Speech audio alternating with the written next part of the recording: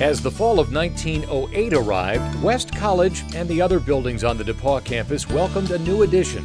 Greencastle's Andrew Carnegie Library was dedicated in October, something students likely wrote home about on this vintage postcard. The Tigers were 4-2 heading into their last game of the season with Wabash. The Little Giants, with new head coach Ralph Jones, who had been successfully leading the basketball program, were 1-5, coming off an 8-4 loss to Notre Dame.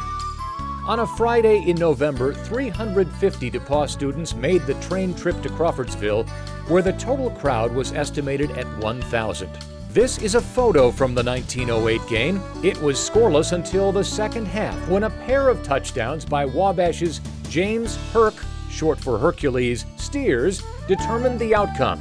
A 12-0 victory for the home team.